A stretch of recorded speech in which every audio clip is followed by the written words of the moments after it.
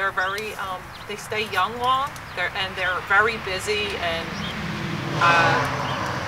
they're kind of like hooligans. Like they're always a lot of fun.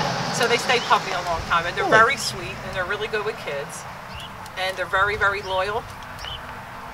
So I guess. And we had Golden and Irish Setter mix, and the Goldens have all these troubles. They get eyeball cancer and just all these horrible things. And they're the nicest dogs in the world. So the Irish Setters, we also like them, and they're pretty nice. For a big dog, they live a long time. They didn't have a lot of the health problems, and I'm retired. I need them to make me go walk.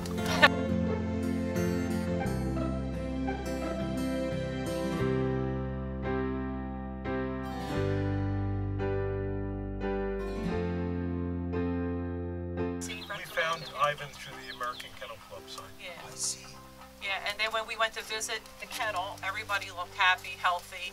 We've been around. Spotless. We've been around dogs long enough. Like no one seemed like they had like crazed issues. Like and nobody's been sitting in their own for hours.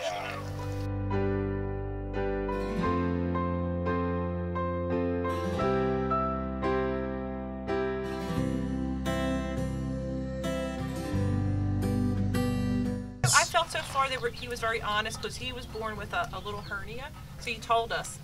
And I examined him and I couldn't find it. I mean, I'm a nurse, so like I kind of know what to look for, and big hernias you can see. So he didn't even have to tell us that.